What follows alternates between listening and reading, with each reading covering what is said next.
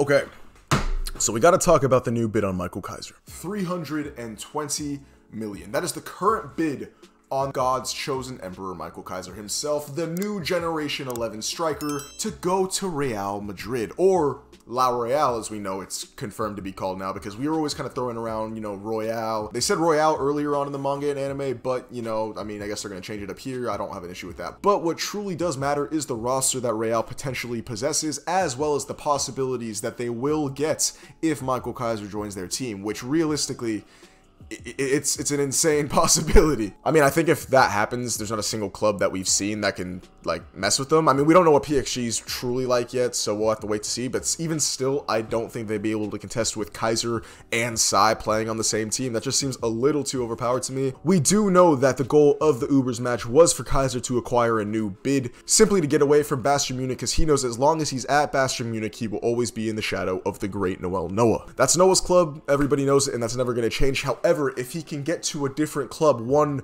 where the literal greatest striker in the world's #1, isn't, you know, sitting at the helm, then he has a possibility here. And Real, that's a possibility. As we know, their main striker, Leonardo Luna, he is the scion of Royale, stated to be one of the best strikers in the world, or else he wouldn't have been competing with the World 5. Obviously, that's still something that's a really big mountain to climb, but compared to Noel Noah, who is the literal peak, I don't think it's going to be as tough. You understand what I'm saying? If Kaiser can get integrated into the system and almost force Luna to utilize his skills elsewhere on the pitch, maybe towards the wing, or even a dual striker setup, you'll have an attacking formation where Toshi Sai will have full reign and be able to utilize Leonardo Luna as well as Michael Kaiser to the best of his abilities. Not to mention, we can already assume that Sai has Metavision, as well as Kaiser knowingly having Metavision, so two Metavision players instinctively, I assume they'll be playing instinctively, linking up at that point. It's levels, like levels clear of him and Ness at the current moment, and then when you take it against Hiyori and Isagi at the current moment, I'd say that's basically exactly how it is,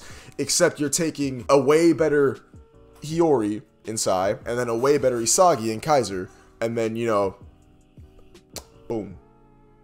Now from here, we can do a ton of speculation as far as who we believe fills up the roster. You have the possibility of more new Gen 11 players being on Real. I mean, the real life counterpart has a bunch of superstars. There could be a Jude Bellingham type player alongside Toshi Sai, one who almost mentored him in the ways of central midfield, who helped him integrate from the striker position to where he is now. They could be like the true centerpiece of the team. You don't know how other clubs work. Maybe that's the reason that they weren't selected, because their team isn't led by their striker. But hey, that's just woeful speculation. I think if I had to make like direct correlations to real life counterparts, the three I'd want to see would be obviously a winger, so Vinicius type. Another defender would be awesome, so a Sergio Ramos type, different from Lorenzo, but still a dominant defender in his own right. And then finally, like I said, another midfielder who's kind of the team captain, someone who could also potentially be a Toshi Sai's real mentor. Seeing a Casillas type goalkeeper would be pretty sick too, don't get me wrong, but I would like to see a PXG goalkeeper actually. That's just me personally. I feel like having a really good goalkeeper on PXG is going to be a very interesting narrative, and I really hope that we see it there instead of Real when we actually see Real play, but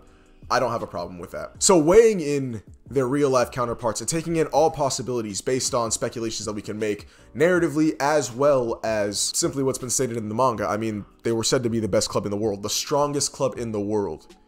You can't tell me that they aren't going to have a shit ton of superstars. I know I said that PXG is going to have a ton of superstars and not be able to play well, but I feel like in this case, it'll be a ton of superstars who can play well. And staying on the train of willful speculation with the possibility of there being one new Gen 11 type winger, you can move Leonardo Luna out to the wing, giving Michael Kaiser free reign at the striker position. I feel like Toshi Sai would call for this anyway. Maybe Luna would say go fuck yourself, because he is kind of the one who crushed Sai's ego. That's at least how all of us have kind of assumed it was. But truthfully, I think that Kaiser at the striker position would serve best, especially if he had a Toshi Sai with him. We don't know if Leonardo Luna has Metavision. I think we can almost assume that all the pros have some form of it, but it's not stated outright, and especially for the New World 5, we haven't seen them do anything like that, besides Pablo Cavazos, whose eyes were kind of going haywire, something that we hadn't seen anyone do up to that point, so it was a little special to see something that crazy. So that has to be taken into account with overall vision, but I believe that the dual vision of the new Gen 11 center mid, as well as the new Gen 11 striker,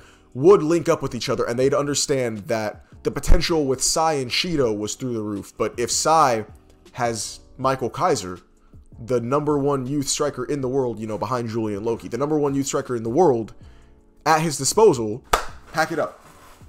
Truthfully, truthfully, pack it up. If Atoshi Sai and Michael Kaiser actually link with each other, like, I don't think Kaiser is going to take this bid. Like, I really don't think he's going to Real. I would love to see him go to Real because it would just be the most lovable bullshit, and you'd probably have to see Rin and Isagi. Hold up.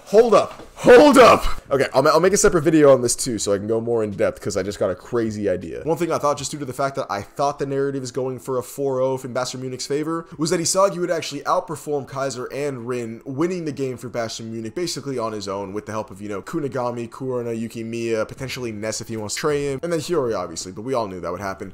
But he outperforms Kaiser, scoring the majority of the goals and winning the game for Bayern Munich. I believed that the best narrative you can draw from that would be to take that value away from Kaiser and then give it to Isagi. Not for Bayern Munich though, for La Real. So Kaiser loses La Real's interest because Isagi outperforms him, meaning that Isagi goes and plays with the Atoshi Sai, making Rin absolutely fucking lose it. And you know, we can kind of go into where we want to go from the World Cup there. That would be the best place for Isagi realistically to perform. If he's going to step up in these levels, like, I know he's chasing Noel Noah technically right now, but he has to, you know, take steps. And if you were to chase anyone, Leonardo Luna would be a good step. He's up there, but not, you know, the top. And he's already had run-ins with, you know, Lavinho, Chris Prince, Mark Snuffy in this last match, who acknowledged Isagi's vision and his game sense as being very impressive. But I just don't think that he can truly compete with them for a little while, so baby steps. Takes out a new Gen 11 in Kaiser, then he can move on to a World 5 player. That's honestly the best way I see it working. However, the other possibility that I just thought about is way more batshit, and it involves Kaiser actually doing good. He scores 2, Isagi scores 1. That's basically how you end the rivalry. It's a tied matchup between the two of them at the end of the Neo Egoist League. They're at a stalemate.